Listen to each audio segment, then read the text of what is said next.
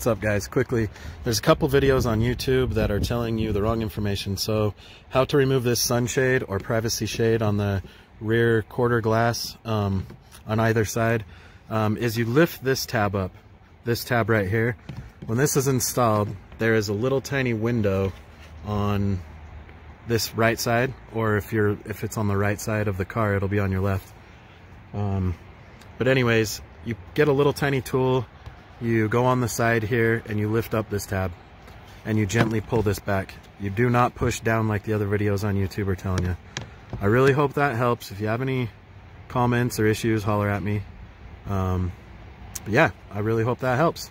And two other quick things to note. So do you see this opening right here? So that is where the top goes, and that's where the clip kind of clips into. That's where you lift up and then you remove this.